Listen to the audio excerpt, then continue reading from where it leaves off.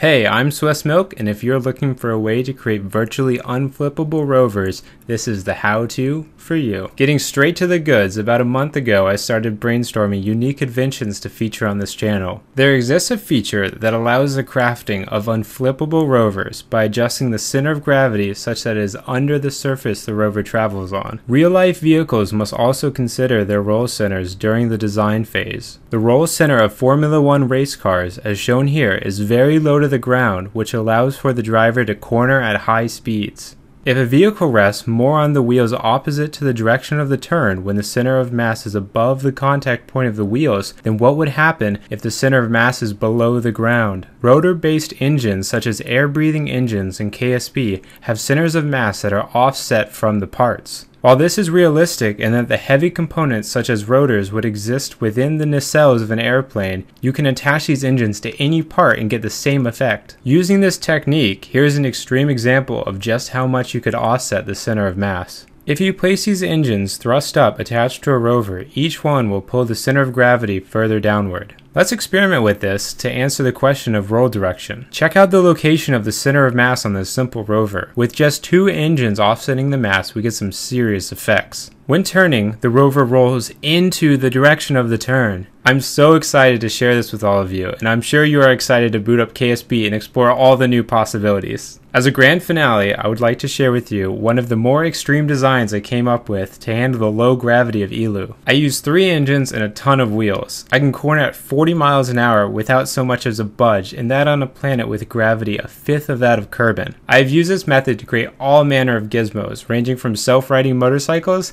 to the hydraulic lowrider in my last video. I can't wait to see what you guys come up with. I would love to see some video replies featuring your creations. Until next time, this is Swiss Milk, signing out.